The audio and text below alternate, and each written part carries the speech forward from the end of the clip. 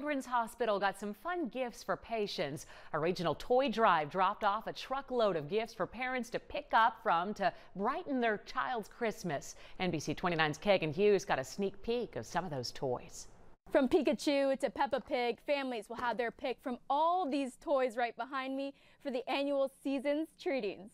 The Brady Strong Toy Foundation toy drive donated boxes and boxes of toys for kids of all ages. Make sure that they are a part of just everyday traditions that families would have even outside the hospital walls.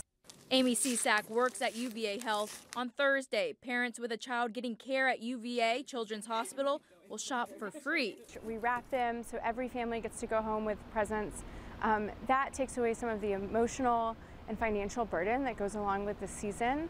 Cisak says after doing this for 5 years, it's fun watching them pick out toys. And that allows families to come and shop not just for their hospitalized child, but for any child who lives in the household with that pediatric patient.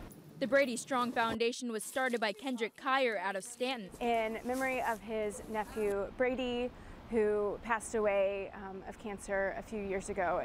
Now Brady's memory lives on by allowing families to worry less about buying gifts for Christmas and more time to spend with their children.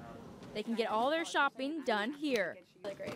Look at this. Oh, I love that. We've had everything from baby dolls to Barbies to Xbox gift cards.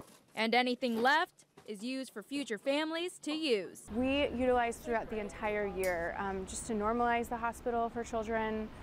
In Charlottesville, Kegan Hughes, NBC 29 News.